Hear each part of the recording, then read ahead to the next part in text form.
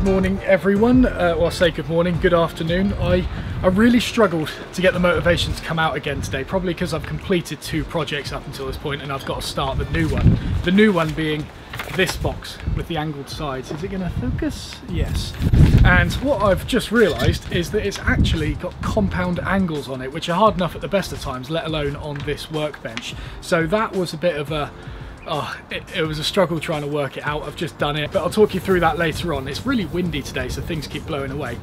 Because I was really struggling to get out today, one thing I'd really advise to you, if this is something that you also struggle with, you know, going out to the garage when it's really cold and stuff like that, and you struggle to summon the motivation to do stuff, go out there and just sharpen something. It's an easy task to do. It doesn't require much thought, but what it does is it gets you in the mindset for the day, and also you have really nice sharp tools to use for the rest of the day. Because the worst thing you can do is go into your workshop with this sort of stinking mindset if you can't bother to do anything. You pick up your plane that you haven't sharpened because you can't be bothered, you take the first stroke, you get some tear out, and then it just makes the day even worse. So what I would strongly advise, if you're ever in the situation where you can't be bothered, just go in there and sharpen something. I've gone through this lot, which was a bit of a pain in the arse because I was having to change the camera around a little bit, but I also had a little bit of a sharpening session to myself where I took some of the kitchen knives out here and gave them a quick sharpen, and now at 1:15 in the afternoon I'm ready to go.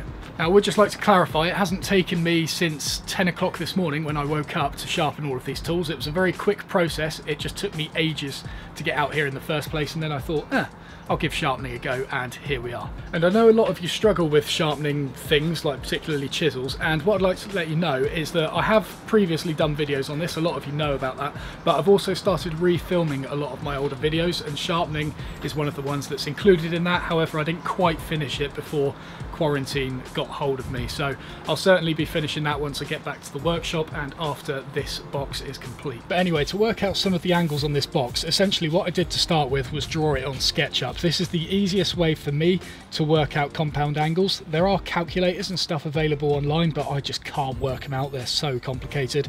I just draw it on SketchUp and then I can see visually what I'm going for. So the difficulty with these compound angles is, obviously here we've got a nice 90-degree corner, very easy. With this box, however, the sides are going to be angled in like this and also tilted. So it doesn't make the front component too difficult because that is still standing at 90 degrees. We've just got to angle this down, I think it was 8 degrees, and then angled back 15 degrees, so that's not too difficult to scribe on there.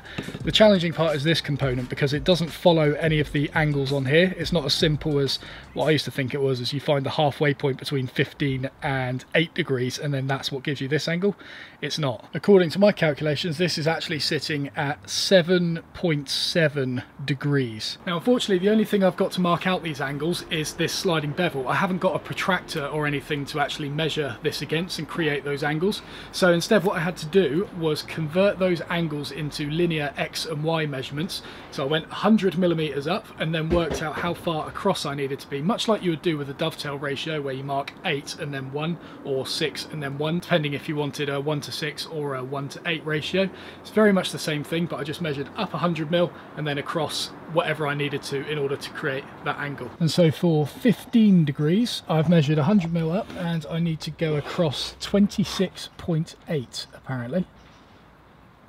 For 8 degrees measured up 100 mil and I need to go out 14.1, and then for 7.7 I need to measure 13.5.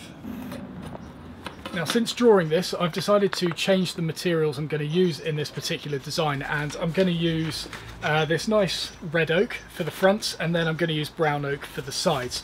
And unfortunately this means that I'm going to have to slightly alter the dimensions on this drawing, but I can't be bothered to go back and draw it on the computer again, so I'm just going to draw a orthographic drawing on this workbench itself, and then I can actually use that to reference throughout the project as well.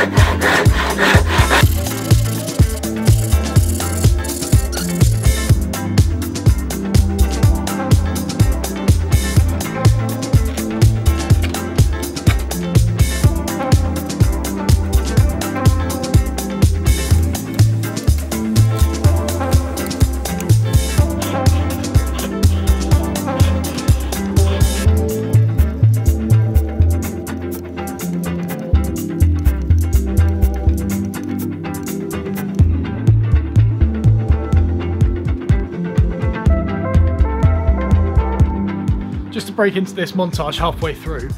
This is why I'm so happy that I took the time to sharpen my tools this morning, because if I come into this with a bad mindset and tried to plane oak end grain at a compound angle by hand without any guides, it would have not have gone well. So the fact that I took that time to sort my mindset out and also at the same time actually be productive with that time in sharpening tools, it has meant that this has come out stunning. And that was actually a really fun process as well. I didn't think it would turn out as good as it has. Look at that, that white line around the edge is that original knife line that was scratched around, and I've just planed down right up to it. The way I did it was obviously I cut about 1/2 millimeter away from the line using the good old Ryoba saw, and then chiseled into the line to create a pyramid in the top of this component, and then essentially just plane that pyramid away until you start hitting the edges. That's it. The only way you can successfully do this is with sharp tools.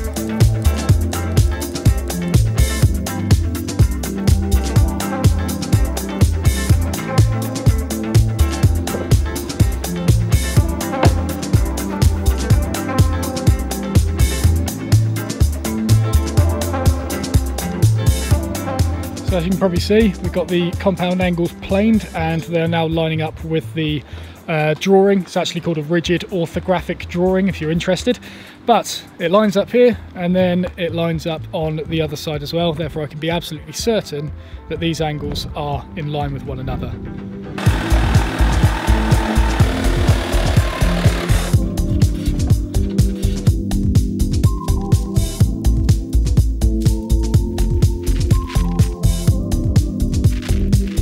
So my thought process with these end components is to simply get the front and back lined up and then tilt this into it and scribe the line up the top there. The only thing I need to do before doing that is planing the angle on the top of this component so that when it tilts it sits flat on the workbench below. Then I think that'll be a nice stable ground for me to scribe up this line here.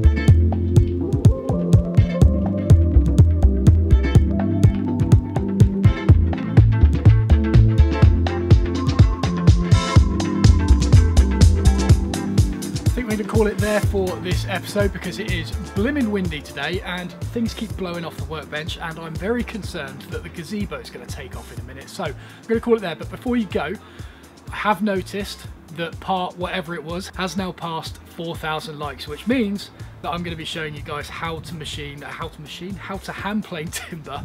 God, I wish I had a machine. How to hand plane timber on this bloody thing.